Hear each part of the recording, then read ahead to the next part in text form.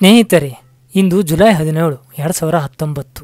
ಹಾಗಾಗಿ ಇಂದು ರಾತ್ರಿ ಜುಲೈ 17, 2019ರಂದು ಮತ್ತೆ ಚಂದ್ರಗ್ರಹಣ ಕಾಣಿಸಿಕೊಳ್ಳಲಿದೆ.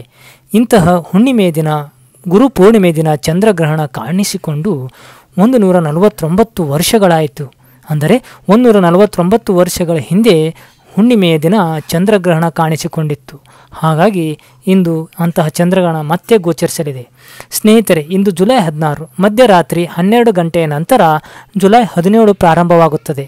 ಹೀಗಾಗಿ ಅಂದರೆ ನಾಳೆ ಜುಲೈ 17 ರಾತ್ರಿ 1 ಗಂಟೆ 32 ನಿಮಿಷಕ್ಕೆ ಚಂದ್ರಗ್ರಹಣ ಸ್ಪರ್ಶಕಾಲ, ಅಂದರೆ ಗ್ರಹಣ ಪ್ರಾರಂಭವಾಗುವ ಸಮಯ ಎಂದರ್ಥ.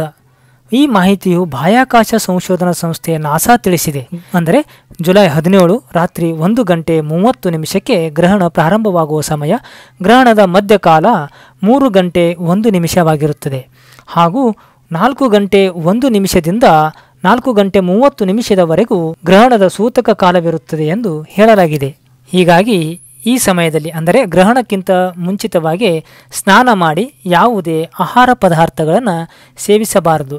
ದೇವರ ಧ್ಯಾನ ಮಾಡಬೇಕು ಮತ್ತು ಗ್ರಹಣ ಮುಗಿದಾಗ ಅಂದರೆ 5 ಗಂಟೆ ಸುಮಾರಿಗೆ ಮತ್ತೆ ಸ್ನಾನ ಮಾಡಿ ದೇವಸ್ಥಾನಕ್ಕೆ ಹೋಗಿ ದೇವರ ದರ್ಶನವನ್ನು ಪಡೆದು ಆಹಾರ ಪದಾರ್ಥಗಳನ್ನು ಸೇವಿಸಬಹುದೆಂದು ಹೇಳಲಾಗಿದೆ. ಸೂತಕ ಕಾಲದ ಸಮಯದಲ್ಲಿ ಗರ್ಭಿಣಿ ಮಹಿಳೆಯರು ಜಾಗೃತೆಯಿಂದ ಇರಬೇಕು. ಈ ಸಮಯದಲ್ಲಿ ಆಹಾರ ಸೇವಿಸುವುದಾಗಲಿ, ನೀರು ಕುಡಿಯುವುದಾಗಲಿ, ಮಲಗುವುದಾಗಲಿ ಗರ್ಭಿಣಿ ಮಹಿಳೆಯರು ಮಾಡಬಾರದು. ಆದರೆ ಇದಕ್ಕೆ ವೈಜ್ಞಾನಿಕ ಕಾರಣಗಳಿಲ್ಲ ಸ್ನೇಹಿತರೆ. ಹಾಗಾಗಿ ಪಂಚಾಂಗ ಸಂಪ್ರದಾಯದ ಪ್ರಕಾರ ಈ ನಿಯಮಗಳನ್ನು ಹಿಂದಿನಿಂದಲೂ ಅನುಸರಿಸಿಕೊಂಡು ಬರುತ್ತಿದೆ ಎಂದೇ ಹೇಳಬಹುದು. ಇನ್ನು ಚಂದ್ರಗ್ರಹಣವು ಭಾರತ ಸೇರಿದಂತೆ, ಅಂದರೆ ಭಾರತದಲ್ಲಿ ಪ್ರಖರವಾಗಿ ಕಾಣಿಸಿಕೊಳ್ಳಿದೆ.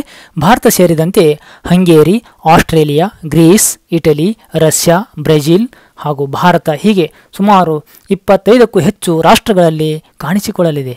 ಗ್ರಹಣದ ಸಮಯದಲ್ಲಿ ಕುಂಭರಾಶಿ, ಮೀನರಾಶಿ, ತುಲಾರಾಶಿಯವರಿಗೆ ಅದೃಷ್ಟ ಒಲಿಯಲಿದೆ ಎಂದೇ ಹೇಳಲಾಗಿದೆ. ಹಾಗೂ ಇತರ ರಾಶಿಗಳಾದ ಮೇಷ, ಮೀನ, ಕರ್ಕ, ಸಿಂಹ, ವೃಷಿಕ ಹಾಗೂ ಧನುಷ್ಯ ರಾಶಿಯವರಿಗೆ ಕೆಲವೊಂದು ತೊಂದರೆಗಳಿರುತ್ತವೆ. ಆ ಸಮಯದಲ್ಲಿ ಅವರು ದೇವರ ನಾಮವನ್ನು ಜಪಿಸುತ್ತಾ ಕುಳಿತುಕೊಳ್ಳುವುದು ಉತ್ತಮ ಎಂದು. ಹೀಗಾಗಿ ಜುಲೈ 16 ಮತ್ತು 17ರಂದು ಚಂದ್ರಗ್ರಹಣ ಸಂಭವಿಸಲಿದೆ. ಅದು ಭಾರತದಲ್ಲಿ ಕಾಣಿಸಿಕೊಳ್ಳಲಿದೆ. ಹುಣ್ಣಿಮೆ ದಿನವಾಗಿದೆ. ಈ ಮಾಹಿತಿಯನ್ನು, ಈ ವಿಡಿಯೋವನ್ನು ಎಲ್ಲರಿಗೂ ಶೇರ್ ಮಾಡಿ, ಲೈಕ್ ಮಾಡಿ. ನಮಸ್ಕಾರ, ಧನ್ಯವಾದಗಳು.